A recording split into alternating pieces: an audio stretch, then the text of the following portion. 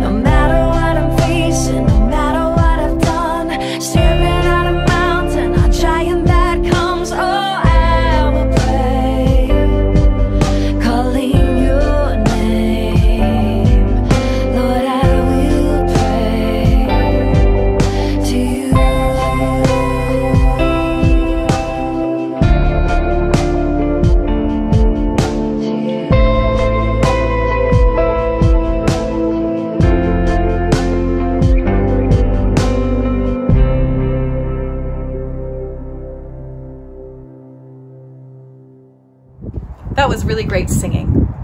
I love to explore God's story with you. Let's prepare to hear that story together now. I'd like for you to focus on your heart, on your head, and on your hands. Close your eyes and breathe in and out.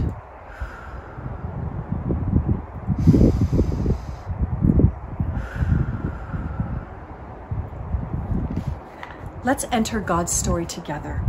This is the story symbol that represents our story today. I wonder what kind of clues this symbol will give us about what we're going to learn.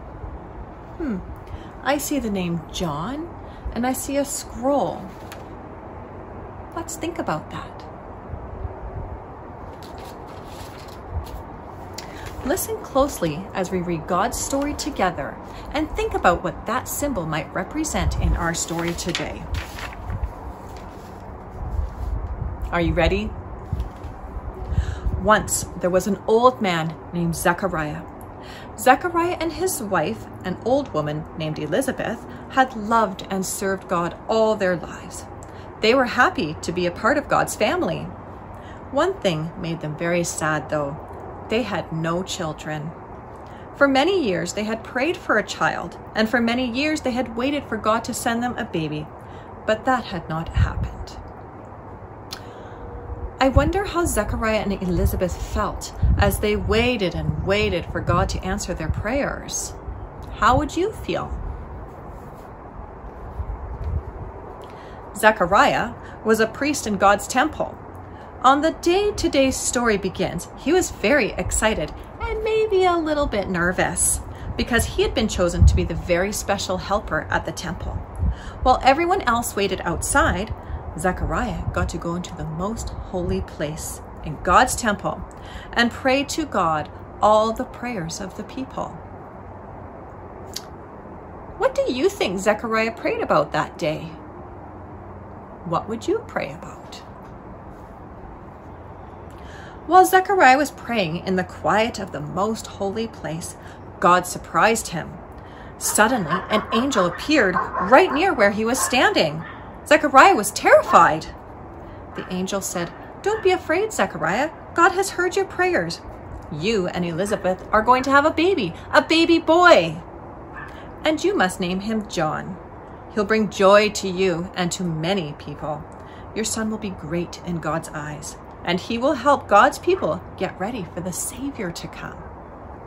Even though Zechariah had dared to ask God for a baby, he didn't dare to believe that God's promise would actually come true now. Zechariah said to the angel, "How can that be true? Elizabeth and I are very old." The angel answered, "I was sent from God to bring you the surprising news. Because you don't believe me, you won't be able to talk until the day the baby is born. Every word I said will come true in time, in God's time." It was just as the angel said. When Zechariah finally went outside the temple, he couldn't say a word. The people had been wondering what was taking him so long in the temple and now wondered why he wasn't speaking. Zechariah was full of surprising news about the special baby who would be born to help God's people get ready for the Savior. From the way he was moving his hands, the people could see he was trying to tell them something, but they couldn't figure out what it was. Can you imagine how Elizabeth reacted when Zechariah came to tell her this news about a baby without talking? How would you react? Everything happened just as God had promised. Even though they were very old, Zechariah and Elizabeth had a baby boy. Friends and relatives came from far and wide to celebrate. They all figured the baby would be called Zechariah, just like his dad. Everyone was surprised when Elizabeth told them, "No, he is to be called John." "John," they said. "No one in your family is named John. What is Zechariah going to say about that?" Zechariah heard them talking, and he motioned for something to write on. They gave it to him, and he wrote, "His name is John." Immediately, Zechariah's voice came back, and the first thing he did was praise God. The baby John grew up and pleased God, just as the angel had said he would. God surprised Zechariah with the gift of John, and John got people ready for another big gift from God. Can you guess? The Savior, Jesus. Guess what? God loves you and will surprise you with many good things in your life too. I'd like for us to pray together. In the middle of my prayer, I'm going to pause so that you can give your own personal thanks to God too. Let's pray. Loving God, you sure surprised Zechariah and Elizabeth with your wonderful gift of a baby. We know you surprise us with good things too, and we'd like to say thank you for those. Thank you, God.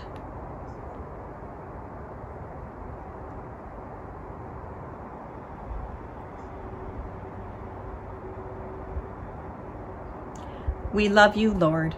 Amen. Now it's time for you to do the family activity together. On our website, I have posted 2 pictures under the family activity section. The first picture looks like this. And isn't that funny? Because that matches the story symbol that I showed you before too. Look at that. John and the scroll. We learned all about John. The second picture on the website looks like this. Now on the back side of this card and the second picture on the website are different things that you and your family can do to connect more about this story. You can retell, wonder, praise, respond, and share. Lots of good things for you to do here. Our website is www.covenantcommunity.ca. Now that card came from this really neat little box. Inside that box are all kinds of cards. You can see that here. And you're wondering, well, that's really cool. Maybe I'd like one. And you're gonna get one. So I'm just waiting for these to be delivered to the church, and each family is going to get their own box set of God's big story cards, so that each week all you have to do is pull out the card that corresponds with the story we've just talked about, and you can do your family activity together. Before we end today, let's sing another song. This song is called Only a Prayer Away by Life Tree Kids. See you next week.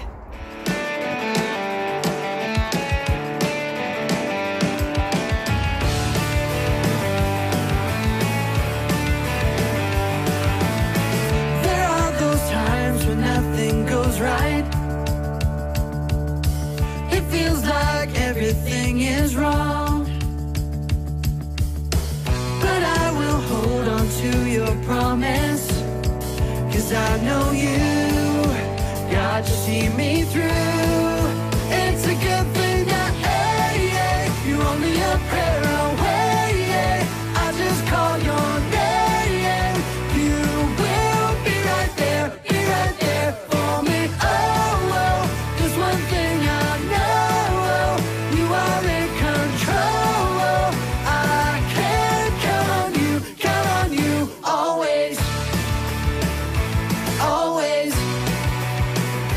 always.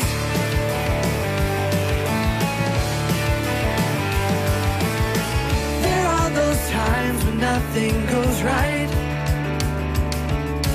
It feels like everything is wrong. But I will hold on to your promise, 'cause I know you, God, you see me through. It's a good thing that, you're only a prayer away, I just call your name, you will be right there for me. Oh, there's one thing I know, you are in control, I can count on you, always, always. Hey, you're only a prayer away, I just call your name.